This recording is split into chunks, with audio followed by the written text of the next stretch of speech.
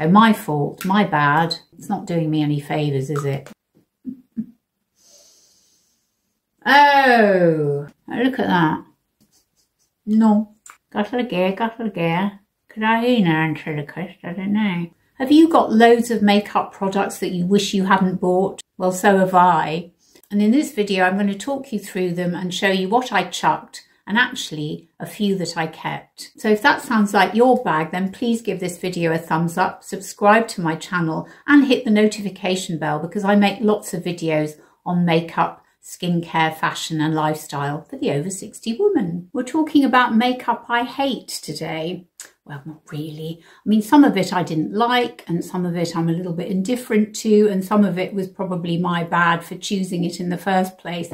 However, I thought it was a fun title because you don't really have to hate makeup, do you? It's just makeup. You can always take it off. So without further ado, let me talk through the makeup that I didn't like and that didn't suit my over 60 skin. So the first product I'm going to talk about is a skincare product, or rather a hair care product, and it's this hyaluronic acid hydrating hair treatment by the Inkey list, which is supposed to help control frizz. I didn't like it at all. I found it really sticky. It didn't control frizz in any shape or form. It's a clear gel. You're supposed to rub it on your hands and then put it on your hair. Did absolutely nothing for me at all. So sorry, Inkey list, not for me. Right, the next skincare product that didn't work for me at all is this Argireline. I think that's how it's pronounced, by The Ordinary. Now this was all over YouTube a couple of years ago and I was really excited about it because it says it's Botox in a bottle, which of course is a complete misnomer, and we kind of knew that anyway because I know what Botox is, I know what it's used for, and it isn't used for injecting into your skin because it's also a treatment for spasmodic dysphonia, which is an involuntary spasm of the vocal cords. So I knew that it was very unlikely to be Botox in a bottle. However, I thought I'd give it a go. I thought it was a complete waste of money. It's like water. I know some people love it, but it did absolutely nothing for me at all. And I just want to tell you a quick story about Argireline or similar. I was approached by a company about 6 months ago, who shall remain nameless, to try something that was similar to Argireline. And do you know what? It worked amazingly well until you put any product over it. Well, and it didn't actually work if you put product under it. So in other words, you could put it on naked skin and honestly, it absolutely tightened here and here and here. It was amazing. You could actually watch it in the mirror. You sat there for a couple of minutes and watched it tighten and smooth the wrinkles. But the minute you put your sunscreen or moisturiser or makeup on it, it just dissolved. And it was no good trying to put it on after you put your skincare on because it didn't work either. But a great idea if only it would actually work. Anyway, this doesn't work either for me. So I'm afraid Argireline's going in the bin. Now, I thought we'd talk about foundation next because as you can see, I don't have any makeup on me at all. So I thought I would show you 3 foundations that I didn't like at all. And the first one is the Revolution Conceal and Glow Illuminating. I think that I bought this back in the day when my channel was really in its early stages, and I just thought I need to try lots of different types of makeup that I wouldn't normally use, come out of my comfort zone as it were, particularly drugstore because obviously it's affordable and if you make a mistake it's not the end of the world. So this was the first one I tried. Now I seem to remember I didn't like it because it was full coverage. It says illuminating, which is always a bit of a no-no for me anyway. And perhaps I didn't spot that because I didn't have my glasses on when I bought it, but it's medium to full coverage. See, it sounds lovely because it says it's got vitamin C and lotus flower extract, which does sound really nice. So let me just apply a bit for you. It's about the right shade for me, I'd say. Let's pop a bit on and see how it looks. Well, immediately you can see how thick it is. Oh my gosh. I think I'll apply it with my sponge as I always do. It's a bit on the light side for me, but that is not the end of the world. Actually, that's quite funny. As I said, I didn't like it, but actually it doesn't look that bad. Anyway, let's leave it on for a bit and see how we go. I was a little bit worried that this would happen when I started doing this video and actually find some of the products I said I hated, I actually don't mind. But anyway, we'll leave that for a moment. Let's go to the next one, which I definitely remember not liking. but we shall see. And that's the e.l.f. Camo Concealer. No, not Camo Concealer. And that's the e.l.f. Camo CC Cream. So let me swatch a bit for you. I think this one is too dark. Oh yeah, look how dark that is. That's very dark. But we'll forget the fact that it's dark and we'll just give it a go anyway. So let's just try a bit here. Right, let's just see. Now, why didn't I like this one?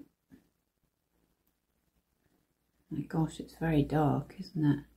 Right, okay, straight away I can see, having looked in the mirror, that it's very streaky. It's just not going on nicely at all. I don't know if that is showing on camera, but it's super streaky, apart from being the wrong shade, which of course is not the foundation's fault. But no, really not liking that at all. Let's see how this one's faring. Yeah, you see, I think this one is also streaking. Look, can you see it just doesn't look smooth? No, not keen on that. Okay, so that's the e.l.f. Camo CC cream. And now the final one, I can't remember why I didn't like this, because I do like number 7's foundations very much, but this is Protect and Perfect Intense. And this is all in one with SPF 50. And I think this is a full or medium. Yeah, medium coverage this is. Okay, let's try this one. This comes in a tube. Oh, this one might be a bit dark as well, but that's not to worry. So there it is. That's this one here. Okay, so we're going to, let's try this on my forehead then. See how that looks. I'll just pop a bit on my nose as well, because I haven't covered that up. Yeah, see, this one is breaking up a little bit as well. No, I don't think either of those three is suitable for my skin. I think this one actually, funnily enough, the Illuminating Revolution one is actually probably the better of the three, but the other two are definitely not right, and it isn't just to do with the colour. So I think what these foundations have in common is that they're all either full or medium to full coverage. And I don't think that medium to full or full is probably suitable for my over 60 skin, and probably something to be aware of when you're purchasing foundation if you are over 60. Okay, so I've taken off the foundations and I've put my trusty True Match Blendable Foundation by L'Oreal. And I've also put my e.l.f. Camo Concealer, which I really like, on my eyes. And so we're now ready for me to show you the other products that I'm not very keen on. Now let's start with powder. And this is the Beauty Pie One Powder Wonder. Now, years ago, well, probably about 3 or 4 years ago, Nadine Baggott, who I absolutely love and respect, a wonderful British beauty journalist, I'm sure many of you know her, she raved about this. She absolutely said it was blurring, it was fantastic, it had staying power, etc., etc. I cannot get on with it at all. I really cannot. I just don't find it does anything for my skin. This is it here. So it's white, but obviously it isn't white when you pop it on. It's opaque. Well, it's sort of clear. But it's just so... I just can't get anything out of it. I mean, look, I have to really press on it. And I get that. I mean, I just don't get it at all. I really don't. But let me just apply a bit on my skin and I'll show you what I mean. So what I usually do when I've applied my foundation and concealer, I usually go in and pat around my eyes with a powder so that I can sort of dry down the concealer and sort of set it. So, okay, so there's a bit of fallout as I use my trusty brush, which I love. And then let me just apply it for you. Right, let's have a look. See, I don't think that has covered anything, really. It doesn't really look that different to this. I think it's vaguely mattified my under eye slightly, but really it doesn't look that different from this. Does it to you? No, not for me. And the other powder that I want to show you, which I'll use under this eye, is this little mini that I picked up by Makeup Forever. And it's the HD setting powder. So we'll try that under the other eye. Now, I picked this up at Sephora when I was in France, just because I was waiting to queue, and you know how they have all those little minis as you wait to check out. So I thought, oh, well, I'll give it a go. It was only, I don't know, a few euros, can't remember exactly. So, of course, this is a different sort of kettle of fish, as it were, a kettle of powder. And it's loose setting powder. See, I don't really get the difference between... I mean, I get the difference because obviously one is loose and one isn't loose. But my favourite powder is the Charlotte Tilbury airbrush flawless finish, which is what I usually use under my under eyes. So I'm not massively keen on a loose setting powder, but I'll show you. And I'm going to use the same brush because that's the kind of brush I like, because I don't want it to sort of be kind of in particles all over my face. I just want it to set my under eye concealer and my lid as well, actually. So let's apply it. I'm just going to pat gently around my eye, see whether it makes any difference at all. Obviously using a loose powder I find is more inconvenient because you're more likely to drop it everywhere. Now that has set better, I would say, than the One Powder Wonder, but I don't know, maybe it's just too light. Maybe I just like a heavier coverage, because my Charlotte Tilbury definitely gives me better coverage and to me mattifies my under eye better while brightening it at the same time, if that makes any sense at all. I mean, you might like both of these products or either of them, I don't know, but for me they definitely didn't work and didn't do the job that I had bought them for. The next product that I didn't like was this Beauty Pie One Palette Wonder. I really wanted to like this palette because it's an all-in-one palette. So in other words, it's got eyeshadows, it's got bronzer, blusher and highlighter all in the same palette. In fact, I remember having these years ago. I think Mary Quant and Bieber used to do them. Mary Quant definitely did. Anyway, I thought this would be good. The colours are a bit muted, but I thought, well, we can live with that. That's okay. But honestly, the pigment is non-existent. So let me show you what I mean by that. So let's swatch. Oh, as I've just said, the pigment's non-existent. Actually, it isn't on the eyeshadow there, but you know, you do want other things. Okay, let's do the eyeshadows just to be fair. Right, so those are the colours of the eyeshadows and this middle one here.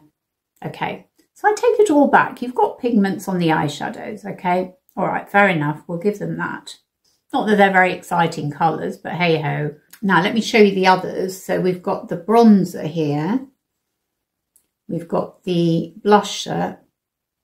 And we've got the highlighter. And actually, they're not that bad. Oh, God. Oh. Right, I've just swatched these and actually the colours again aren't that bad. So why don't I like the palette? What was it I didn't like about it? It's so long since it's been in the box that I can't actually remember. I thought it was the pigments. I'll tell you what, let's try the colours. This is going well, isn't it? I'm not going to bother with the eyeshadows because we've got browns and I've got browns galore. I've got grey, which I'm not all that keen on. Maybe that was one of the reasons I don't reach for it, is because I don't really like grey on my eyes. And I mean, what would I do with that? Don't know really. So the brown would probably be the only colour that I'd want to use.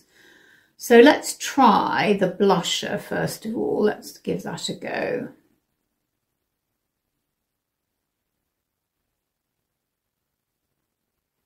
Yeah, it's not bad. Not a bad colour actually. We'll give it that. Okay, and then this is a bit, I think this is not very cool for me. This is probably why I wasn't very keen on it. And powder highlighters, bit sort of on the fence about them, to be honest. Okay, so I think we've now identified why I don't reach for this palette, really. It's because it's got a brown, but I've got browns everywhere. I wouldn't use that. Sorry, this is the brown. I wouldn't use the grey. Probably wouldn't use that colour either. This is too warm. This is quite a nice colour, and don't use that sort of highlighter. So I think we've got it now. Right, moving on, we've now got the NARS. This is another mini that I picked up at Sephora when I was waiting at the counter. It just shows you it's not a good idea to pick up these little things when you hadn't really intended to buy them. And it's this little NARS palette. Now, again, this is too warm for me. That's an okay colour, but I don't love it. And also the other thing about these, and let me just swatch them for you, is they're a bit shimmery. I am definitely going off wearing shimmery colours. They're just not for me. I don't know whether it's going to, let me see if it's going to show up. Put this brush down. Can you see that they are a little bit shimmery? They're just not for me at all. I just really don't like a shimmer unless I've particularly wanted and chosen to wear one. In other words, I'm using a shimmery highlighter. I don't really want it in my bronzer. I don't really want it in my blusher either. So I'm afraid the NARS palette, I shall find someone to give it to because it's not being used very much. Now, talking of shimmery products, I did really love these in the summer, but I've gone off them now, and they are the e.l.f. Monochromatic Multi-Sticks. They are great if you like a shimmer, and these shades are particularly lovely, and I'll just swatch them for you. Ooh. Help if I didn't do it on a bone, wouldn't it? Right, there we go. I'll list them down below for you. They're quite similar actually, but they're lovely colours, very, very pretty. And you're supposed to be able to wear them on the lips as well. But unless you've got perfect lips, they're just not going to look that great. And they're just too shimmery for me. In the summer, when I was on holiday, they were kind of handy, but I've gone off them now and I don't think I'd be taking them on holiday again. And actually on the stick front, this is my new favourite blush. I absolutely love this. You probably could wear this on your lips. I haven't actually tried it. It's the Revolution Fast Base Blush. And this is not shiny at all. It's just lovely and matte. It's absolutely beautiful.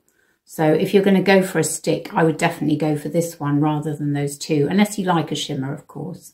Okay, moving on to eyeshadows now, and I've got a couple of Trinis.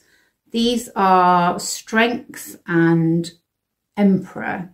Now, the reason I didn't like these, and I suppose I'm just not really much of a cream product kind of gal, the shades, although very attractive, and the pigment looks great on my fingers, but when I applied them on my eyelids, they just didn't stay. I mean, look, the pigments are great, aren't they? I will give them that. But maybe it's just because I've got very greasy eyelids. I mean, I know I have got greasy eyelids, but, you know, I've powdered them. But I'm afraid these just didn't work for me at all. And another Trini product that didn't work for me was this Lip Luxe. It was a great idea. I mean, for slicking on your lips, it's this here. It's a lovely colour. But it's just really hard and greasy. I just didn't like the feel of it at all. Very pretty colour. But yeah, it didn't really appeal to me on my lips and didn't really stay either. So I wasn't really sure what the point of it was for me anyway. Now, another couple of sort of cream type products that I didn't get on with at all were these Bobbi Brown Long Wear Cream Shadow Sticks. Now, it's funny, years ago, I used to be a real fan of these type of products and I used to wear them a lot, I suppose, because I didn't really wear powder eyeshadows much in my sort of 40s and 50s. But I'm afraid I just don't enjoy wearing them. I'm just not really sure why I would. Again, I suppose it's the greasy eyelid syndrome, isn't it? But they are very attractive colours. There they are. But I'm afraid they do absolutely nothing for me at all. So I'll just have to find someone who would like to use them. Right, sticking with eyes, I'm going to have to put my glasses on because I can't read this. This is Walk of No Shame eyeliner. Can't remember why I've got this, but it definitely is not a colour that I can do anything with. It's a beautiful colour. There it is in the middle there, but I think I just look like I was crying because it's that sort of, what would you call that? It's a kind of a mid-brown sort of shade, and it's just not for me at all. I suppose it would suit a fair-haired, fair-skinned person, but it's just not my sort of colour. I definitely wouldn't wear it as an eyeliner, so I'm afraid it's not for me. Now, another Charlotte Tilbury pencil, which I know I did buy myself because I love the name of it, and it's a Rock and Coal pencil. I used to have a lot of these back in the day.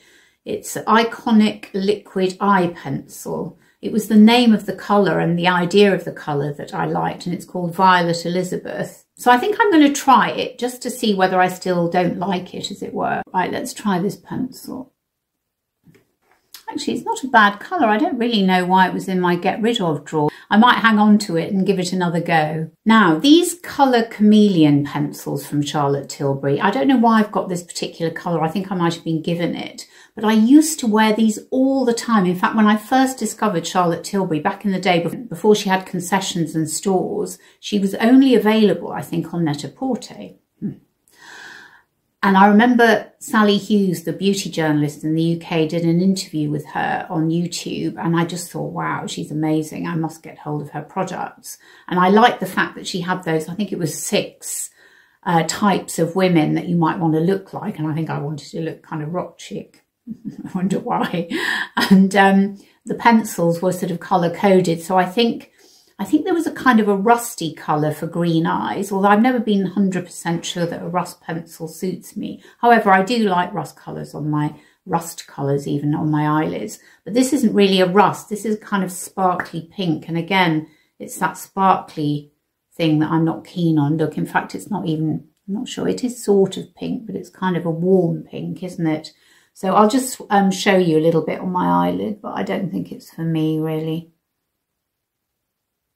I mean, they're amazingly easy to use, and if I could find a colour to suit me, I would wear them. But I don't know. I just can't imagine in what circumstance or what I would wear that with, really. So it's a lovely colour, but it's just not for me. Right, now we come to lipsticks, and the first two I've got are Natasha Denona's, which I bought during lockdown. They're much too pale for me, and I will tell you what colours they are. I've got, I'm afraid I can't read them. I'll put them down below for you. I'm just going to show you how pale they are on my lips.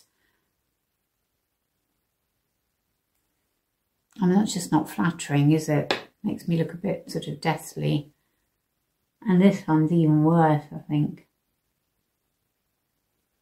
See what I mean? They're just too pale. I'd never wear lipsticks this pale, I'm afraid. So my fault, my bad, as the current saying goes. The next two are by ABH, and they're even paler, I think. Although, I don't know, this is too dark. This is a bit more Tisha Adams, I think. Ah, God, look at it. No, that's Very Bieber, actually. That's Very Bieber from back in the day, and Mary Quant, actually. And this one, oh, they're really hard. I don't know if they've gone off a bit. Oh, God.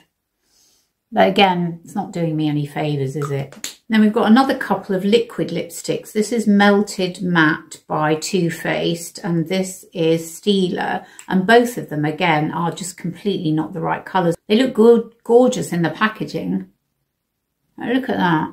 Horrible on my lips. Just really not me at all. And this is the Too Faced. That was the Steeler. Again, no, absolutely not. Now we come to the last three, and I'm not really sure why they're in the pile that I wanted to get rid of, because this is Velvet Teddy by MAC, and as you can see, it's very well worn. So I don't know why. Hey, I just undone it. Oh, I see. It's just a bit too warm, that's why. I think I just decided that I don't really like this colour. And again, it's sort of in the same vein as the others that I just showed you. So really not kind of my colour. I think it's just too nude. I did actually a whole video on nude lipsticks, which I'll link down below for you. But the nudes that I chose are much more pinky, and this is definitely too warm for my skin, I think. Now this one is it's a Laura Mercier matte. Now I don't know why this is in there, or whether I've even used it. I don't remember buying it. I think I must have been given it. Let's try it anyway. Oh, do you know, I rather like that. Why didn't I like it before? It's very easy to apply, because actually I've got those Laura Mercier Petal Soft lipsticks, which are also matte. And they're in my nude lipstick video. It's not bad, is it? Oh, it feels very, very nice on the lips, I have to say. Okay, well, I think we'll hang on to this one. I knew this would happen. And then we've got one more, and this is Honest Beauty. And it's a matte as well, I think. Let's try that. It feels very nice. Heels. Got a gear. Could I answer the question? I don't know. What feels completely different to the other stick I've just used, the Laura Mercier. I rather like this. What do we think? Yeah, I think we'll keep this as well and give it a go. So there you have it. Those are my, I can't remember how many, products that I didn't really hate, but I didn't like very much. And actually 3 that I'm going to hang on to. I really hope this video has been useful to you. I mean, it's just a bit of fun, really, isn't it? It's just products that I certainly wouldn't repurchase and haven't really used. And they might not suit you either. So I suppose it's a bit caveat emptor, isn't it? Just check to see whether they suit you, because as you can see with those lipsticks I bought during lockdown, they really, most of them are no good to me at all. They're just the wrong shades, that's all. And I suppose the lesson I've learned is that I need to be more thoughtful and considered about my skincare and makeup products. And thank you so much for watching. It means the absolute world to me. It really, really does. And I hope you're all doing really well. and I look forward to seeing you on my next video. Bye.